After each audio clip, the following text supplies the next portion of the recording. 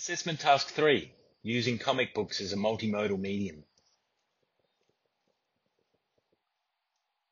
A comic book is a publication that combines text and illustration to tell a story. According to Grove, 2001, the Swiss teacher and cartoonist Rodolphe Töpfer created the first known sequential images aligned with text to tell a story in the 1830s. These were known as picture stories. The creation of sequential images first evolved into comic strips in newspaper publications in the early 1900s, before becoming the action comics we know today.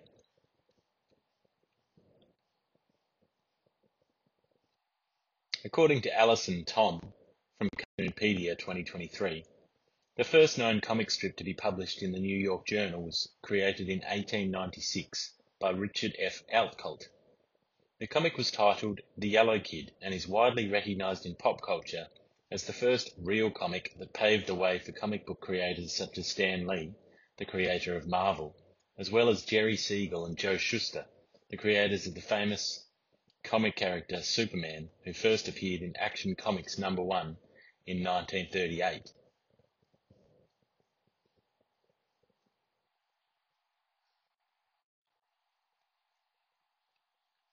The layout and features of the comic book consist of a series of boxes called panels. Each panel is positioned in a sequence that allows the continuation of the narrative, helping the viewer to navigate the story seamlessly. Narration boxes or caption boxes are text boxes explaining the context of scenes on each page. Not to be confused with the speech bubbles that are spoken by the characters. Narration boxes are usually square and positioned away from the panels, giving details such as the time, place, and what is occurring in the scene. The spaces between each panel are called gutters, as described by McLeod S. in Understanding Comics from 1993. The gutters between each panel allow the reader to pace the story and use their imagination to fill in the gaps between these transitions. The sizing of the gutter represents time passing. If the gutter is wider, more time has passed between each panel. You can see the caption in this image in the blue squares that give detail about the time, location, and events that are about to occur in the scene.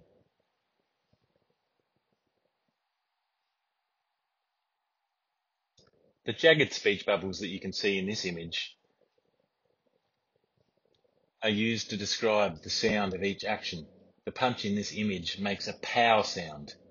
When describing this particular comic strip to students, we can introduce the term onomatopoeia, where words such as drip, buzz, or mumble describe the sound that the word makes.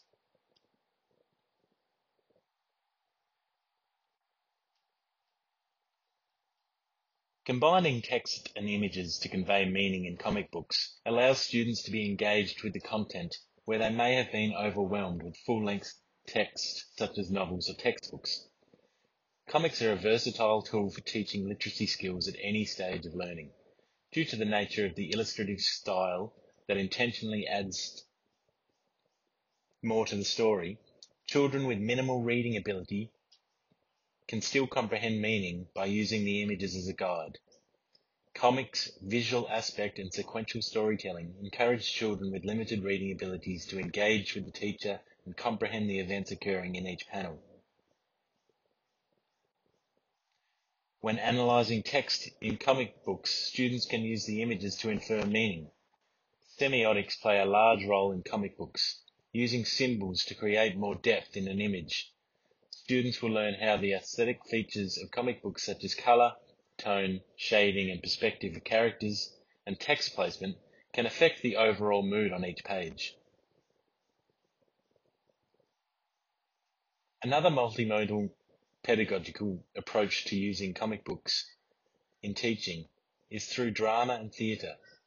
As suggested by Hately E. 2011, using drama and theatre is an effective way to teach a variety of mediums, including comics, as this allows students to gain a deeper understanding of character development, understanding the dialogue, and unpacking the aesthetic elements of a multimodal text.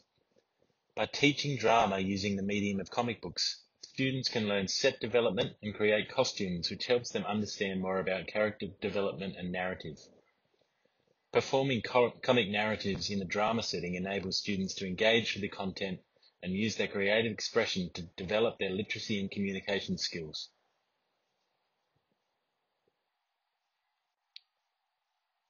Some examples of comic-style literature for children with limited literacy skills include Baby Monkey Private Eye by Selznick B. and Serlin D. 2018, and the book series Owly by Andy Runton 2007. These examples use minimal text narrative through visual storytelling. This is a good introduction for children with reading difficulties such as dyslexia or those who are in the early stages of their reading journey.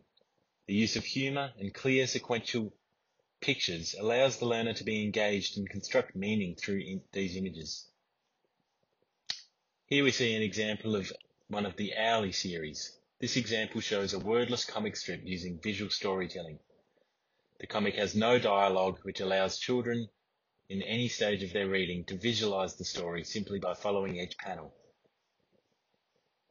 Students can use their imagination to create a narrative of what each panel represents, without having to read any text.